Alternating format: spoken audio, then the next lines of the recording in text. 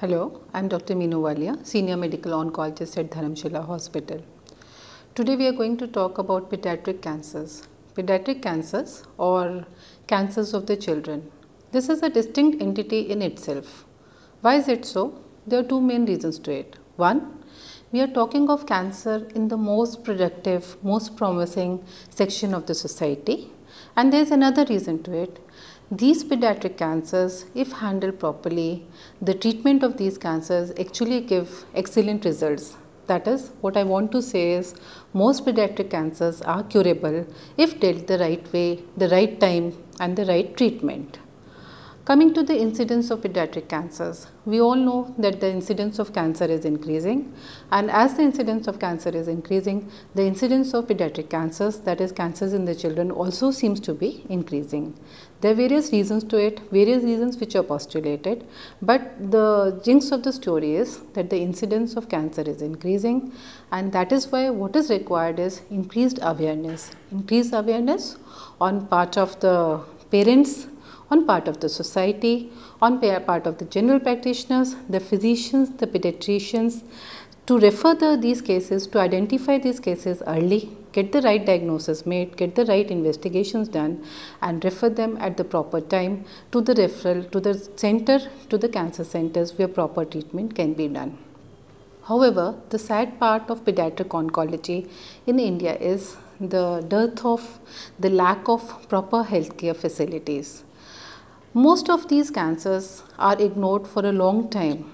Firstly, I will say the society shares a maximum blame in this because we keep on ignoring, the layman keeps on ignoring the warning signals for a long time, even in the children, like symptoms of anemia like lethargy, weakness, loss of anorexia, that is loss of appetite, is ignored by the parents for a long time. It must be worm infestation or it might be something else. Similarly, even symptoms like joint pains, the warning signs of cancer, these should not be ignored neither by the parents nor by the general practitioners. One should always keep the index of suspicion very high. For example, if a small child presents with prolonged fever which is not responding to usual treatment, or the child is having frequent infections, joint pains or bleeding from gums while brushing his teeth, if he is having bleeding from gums, one should always have leukemia at the back of one's mind. And the blood tests are very simple. The identification is not as if a battery of tests is required. A simple blood test like a complete blood count, which hardly costs anything, should be done in these cases where we can actually pick up whether leukemia is there or not. It is only if the suspicion is there in the blood count that we need to go for further tests that needs to be done. Again, what I would like to highlight is the jinx of everything is that one should get the right treatment, right place and right time. It is the three rights which are very important in all cancers, not only pediatric cancers, and all the more in pediatric cancers because most pediatric cancers are curable and gives excellent results. Let us talk about what are the common pediatric cancers. The common cancers which are seen in children, leukemias are the commonest. Leukemias, the dreadful word as it is, meaning blood cancers, and out of the leukemias, it is the acute leukemias, that is, which are considered to be more dreadful than chronic leukemias, which are more common in children. After leukemias, what comes is the brain tumors, the second commonest cancer in the children, the second common cancer in children, followed by lymphomas, and then comes germ cell tumors or other solid tumors like bone tumors, osteosarcomas, Ewing sarcomas or rhabdomyosarcomas, basically bone and soft tissue tumors, then Wilm tumors, neuroblastomas, etc. Leukemias. How does a child with leukemia present? The symptoms, as I already said, they are very vague symptoms. A child who is not developing properly, he is pale, lethargic, weak, has lost his appetite, and probably he is having prolonged fever, the fever not responding to usual treatment, coming with joint pains and bruises over the different parts of the body, bleeding from gums or bleeding from any part of the body.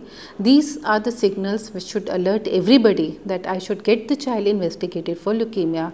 It should be ruled out. A simple blood test like complete blood counts may give us some identification, may give us some some pointers towards the presence of leukemia, and this needs to be confirmed further. We might require specialized tests like flow cytometry, cytogenetics, bone marrow evaluation and other tests.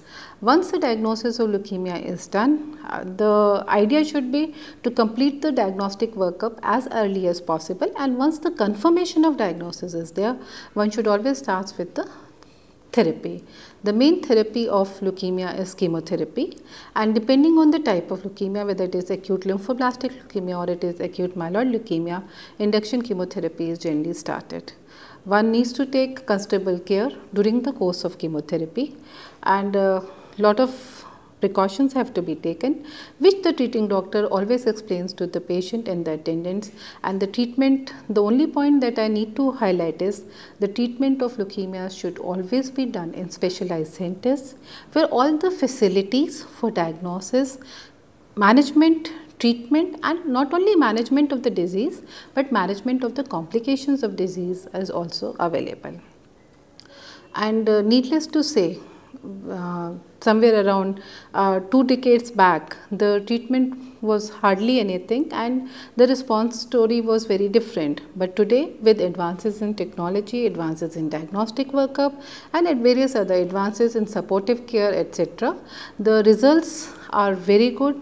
Most leukemias, most childhood leukemias are curable, and the results are as good as any other center in the West. Coming to the next major cancer which is seen in the children, the brain tumors. How does the child present with? It may be frequent headaches, frequent episodes of vomiting, or maybe ataxia, as we say, some irregularity when the child is walking. These are the symptoms which any parent should be alert, should become alert to, or should point out to a general practitioner. And one should always go for specialized investigations to get the diagnosis confirmed or ruled out. If again the brain tumors, again the story is, if diagnosed at the right time, right place and receives the right treatment, most of these tumors will have very good results, and one can have very excellent long-term outcomes in these cases. Lymphomas is another common problem which is seen in the children. The sad part of our nation is most of these lymphomas in the early stages, they present with what? They just present with enlargement of the lymph nodes, and the sad part is they are generally taken as tuberculosis and started on anti-tubercular treatment. So by the time the child comes to you, he has been receiving anti-tubercular treatment for a long time, and the disease sometimes become advanced. So the main idea is that once we are thinking of we should always have any lymph node in a child, even if there is a family history, one should have a FNAC or a cytology of that lymph node should always be done, at least to rule out or to confirm that it is tuberculosis or and it is not something else. Similarly, lymphomas, if picked up early, will give excellent results and one will have long-term survivors. There are many lymphoma patients treated at the right time, at the right place and the right treatment. This goes a long way, and the survivors, the long-term survivors are not unknown in this disease. Coming next to another common tumor which we see in the young age group is the germ cell tumors. Germ cell tumors again are very chemosensitive tumors, gives excellent results. Again, the jinx of the story is we should catch them early, and the main aim of the treating doctor, of the physicians, of everybody should be that at the first onset of symptoms, one should try to catch these tumors and then treat them properly. In leukemias, what happens? The problem with our nation is majority of the population is illiterate. What happens is when we are actually treating the patient and we start getting good results, the child seems to be responding and actually getting cured. That is the time that when some of the parents they default on treatment. The common perception is now the child is all right. Why should the treatment should continue? The child goes back and never comes back. What is important is to get the treatment for the right duration. To have a complete treatment is also a very essential part of the treatment planning, and it is, if we want to have excellent results, we need to have a complete treatment. This message should actually go to everybody, that once the child is responding, it is all the more reason to continue the treatment and complete the entire course of treatment.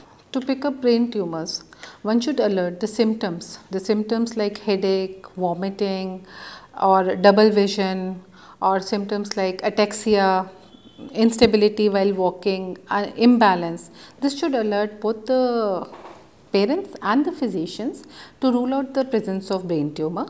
What needs to be done is probably an imaging of the brain, an MRI of the brain, and a CSF cytology apart from other routine investigations.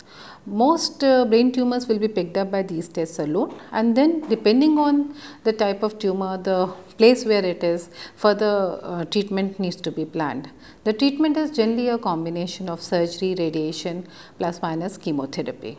Another important group of cancers in the young age group is the germ cell tumor. Germ cell tumor becomes especially important because in this age group, you generally get very good results if the treatment is done the right way. But what is important is one also need to consider regarding the future aspects of preserving the fertility, because these are the things which are important consideration. So, in young girls, when we are treating cancers of the germ cell tumors of the ovary, one needs to go for specialized surgeries like fertility sparing surgeries, so that the future is also taken care of. Similarly, proper counseling, the psychological counseling not only of the young people but also of the parents need to be done, and one need to address the issues like sperm banking and all these things, like what are the problems in the future the child may have, and how we can address those problems right at the beginning of the treatment and decrease these problems later on. How do these germ cell tumors present? The most common presentation is they present with swelling in the testicular area, or they may present with a lump, abdominal lump or something like that.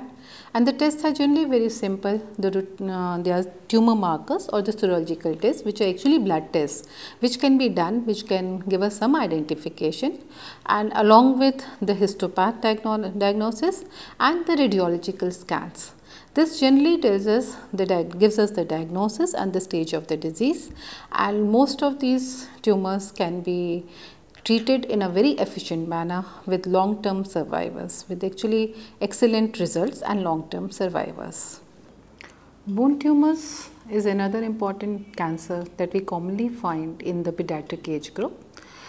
The growing bones, this is basically the cancer of the growing bones. The growing bones are more prone to develop cancers, and the commonest cancers which are seen in this age group is the osteosarcomas and the Ewing sarcoma, the cancer of the growing bones.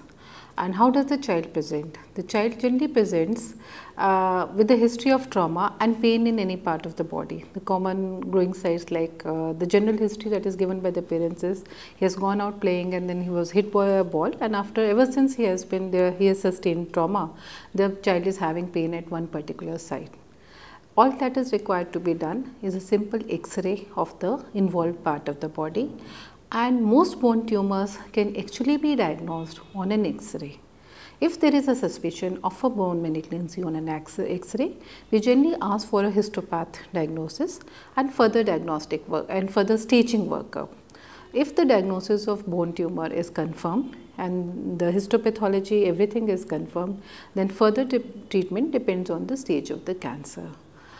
Generally, bone tumors like Ewing's and osteosarcomas require a combination of treatment, chemotherapy being an important part, and apart from that, surgery or radiation may also be required in these cases. These cancers also, if treated properly and at the right time and at the right stage, if picked up at the right time, and they can give us excellent results, and one can have long-term survivors of bone tumors also. Other important tumors that are commonly seen in children are the tumors of the solid organs like neuroblastomas, Wim tumors, or sarcomas like rhabdomyosarcomas. The patient generally presents with a lump. It is generally painless to begin with. So, any lump like Wim's tumor, the common history that is given is the mother, while bathing the child, actually notices the lump in the abdomen and then comes to the doctor. So, any lump that comes to the notice of the parents or to the general practitioner should actually be evaluated further. A complete diagnostic workup should be done, so that we can pick up these lumps, the etiology, the cause and the stage of the disease, and further proper treatment can be done. Again, like any other pediatric cancer, most of these are chemosensitive tumors, and if picked up at the right time, treatment can give us excellent results. Another common tumor of the children is the tumor of the eye, which is more commonly known as retinoblastomas. What is very important is that this is the tumor where a family history is very important. So, if the sibling is suffering from retinoblastoma, the parents should always be alert. If there is a family history of retinoblastoma, there is a very high incidence of retinoblastoma in other siblings also.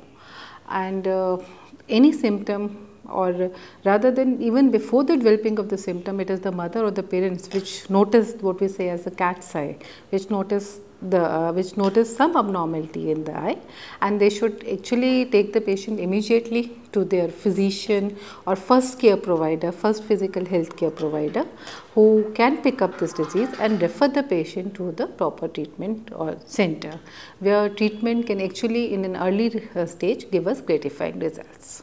Another important tumor which is quite common in the children is the cancer of the eye or retinoblastoma. The important factor in this tumor is that a family history is very important. So, if there is a family history of retinoblastoma, one needs to be very much aware that there is a high incidence in the other siblings also, and this is generally picked up by the parents themselves. The initial symptom, the initial diagnosis is generally picked up by the parents themselves when they notice the cat's eye or something like some abnormality in the eye of the child, and they should be rushing the patient to the first healthcare provider or the general practitioner. Further diagnostic workup should definitely be done, and again, like any other cancer, if we pick this disease early and treat the proper way, we can have long-term gratifying results.